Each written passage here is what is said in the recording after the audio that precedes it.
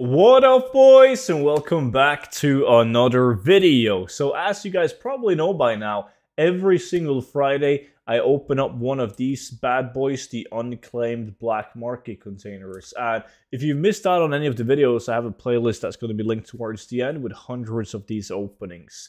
And before we dive into the actual opening, I do want to mention that this video is sponsored by none other than myself and the 0 to 10 million gold guide. So if you wonder how I was able to spoil almost 200 million gold on the black market auction house, all the methods that I use is in a step-by-step guide that you guys can get for 50% off. All you have to do is click the link down below in the pinned comment and description, and make sure you use the code shadowlands for 50% off.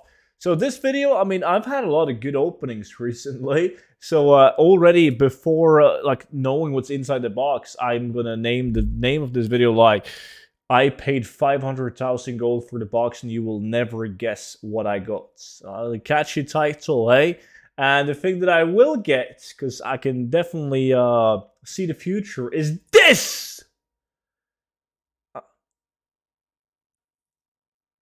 I hate this mount with a fucking passion. Like, I'm not kidding with you guys when I say that I've probably received 10, minimum 10 of this shit mount. It absolutely sucks. Everyone has this mount, dude. It's the easiest mount in the game to get. Hopefully, I didn't offend anyone if you guys have really tried to get it, but it's so easy to get, and I just want to get like a duplicate Sulian Tiger so I can delete it in this video and make people jealous, but like nobody's jealous of this shit mount. Anyways, man.